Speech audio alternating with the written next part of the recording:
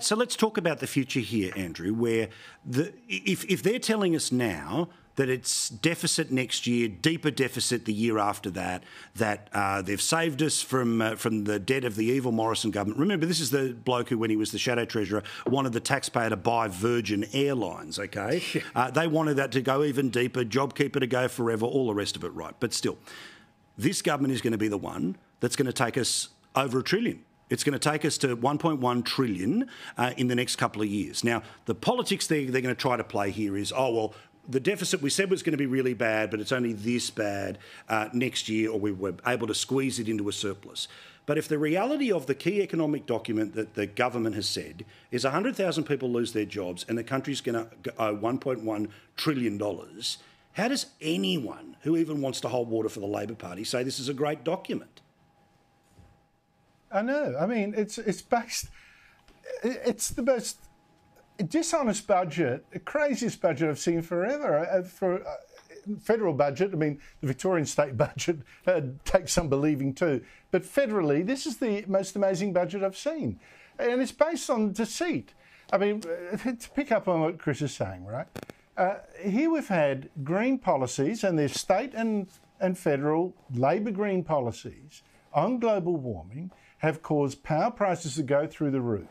And the government says to compensate for that idiocy that we have created, we are going to give you $3 billion, that's $300 per household, $300 per household, relief from your power bills of money that we're actually taking from you. I mean, in what universe is it power? Is it relief to have money taken from you and then given back to you to compensate for the extra, even more money that you've had to pay because of this government's errors?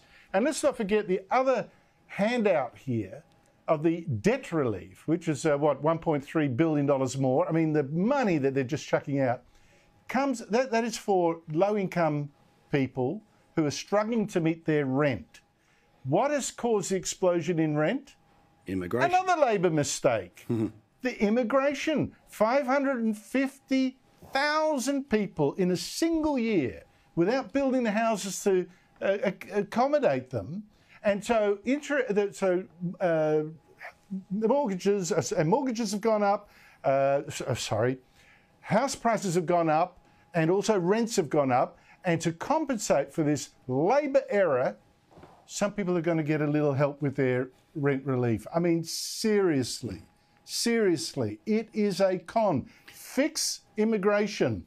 Fix your power They won't do policies. it. This is my point about treating us like hostages, Andrew. It's like they want us all to be dependent on some government handout or some government rebate. And no matter how much they punish us with their bad policies, we're supposed to be grateful for the little crumbs they throw back at us of our money. It's outrageous, and hopefully people will start to see through it.